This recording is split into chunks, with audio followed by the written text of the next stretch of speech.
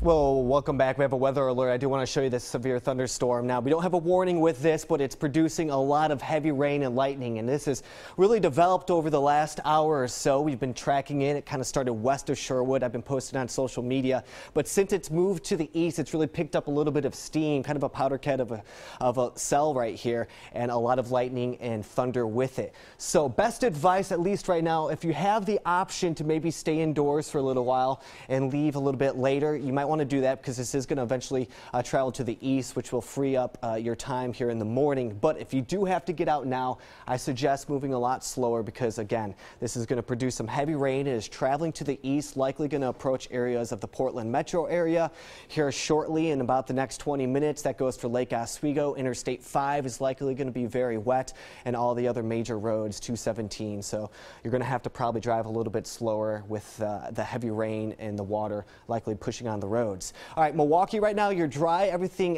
east of the Willamette River is okay at this time. 205, no issues there. But eventually, if this all stays together, and I expect it to, it's going to lose a lot of energy here over the next half an hour. But it should stay together long enough to really bring in some heavy rain for areas of Portland and off to the east. Now, I do have reports that there is no power outages right now yet. But as you've seen over the last half an hour here at Coyne, we've had some surges and we've had that go flickering on and off. So this is something, again, we will track through the morning. I'll have updates on social media as well. Here's 641. So if you have plans to get out here in the next 10 to 20 minutes, again, Interstate 5 expected to be wet. We have some lightning issues going on. Best advice, if you can, just stay indoors for a little bit. It will eventually pass to the east and free things up for you folks west of the Willamette. But at least for the next 20 minutes or so, I expect that thunderstorm to kind of stay together right here in Portland. All morning, central and eastern Oregon have been lighting up with some thunderstorms themselves. Now, we haven't had any severe thunderstorm warnings. I do want to stress that. But these are packing quite the punch. We do have some heavy rain and that lightning off to the east, areas of Pendleton. This is traveling to the east. Now, all this right here, it should slow down as we go through the morning hours, especially here in the Willamette Valley. This is likely going to be the one cell that kind of stays together through the morning hours. And once this does move off to the east, it kind of takes some of that energy along with it. I don't expect more to develop here in the valley. That isn't the case, though, for central and eastern Oregon. You will likely have some more showers and thunderstorms through the morning hours. I was showing this. It was actually at 6:23, so it's a bit old here, but you could see the heavy rain that was near areas of Shorewood. This is on 99W there, and the roads are very wet.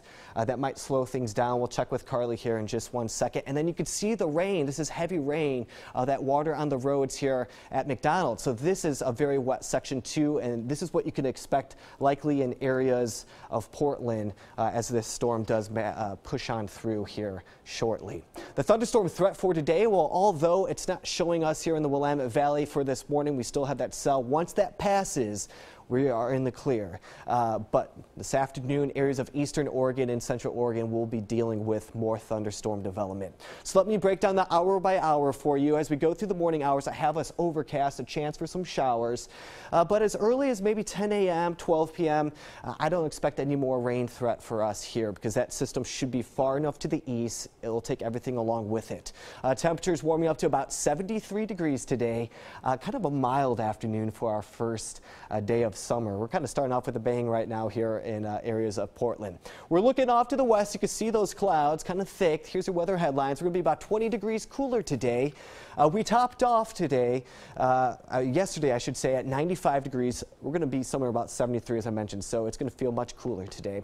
Central and eastern section of the state, at least here in Oregon, I expect some more thunderstorms as we go through the morning into the afternoon, eventually calming down probably late afternoon into the evening hours. And then we're warming up for the weekend. We're going to see those temperatures back into the 80s. Right now, if you're waking up, yeah, 60 degrees, but it's going to be that heavy rain that you're going to be dealing with in this section of the Portland metro area, at least those neighborhoods to the west of Portland, and then eventually sliding to the east. Right now, 63 in Portland and Oregon City at 58 degrees. Your coastal forecast for today, 60s, mostly cloudy, maybe some drizzle, but I expect it to be mainly dry. So we have summer break now. A lot of kids off. I know you're going to be traveling through the state. If you're going out to the coast today, that's what you can expect. Here in the valley, temperatures in the 70s, a little bit warmer off to the south, but as I mentioned, about 20 degrees cooler than yesterday. We'll call it 80s there for Madras and Bend. A chance for some morning thunderstorms and likely part of the afternoon. It's going to be a little windy, some rain, and potentially some hail. And as we've already seen, some lightning. In the gorge, temperatures in the 70s. Government Camp about 65. Some decreasing clouds, more sunshine for the afternoon once this system does depart. All right, your 7-day forecast. Get you prepared for the weekend. 80 degrees, 85 on Sunday, Monday at 70, and Tuesday at 76. Carly, you mentioned your husband heard all that thunder, and she said it was pretty vicious. He said it was the scariest thunder he's ever heard, which I find hard to believe because we lived in Texas for a number of years, and there were big thunderstorms there. But he said it shook the house, and then I'm noticing a lot of friends on social media posting that they didn't need an alarm this morning.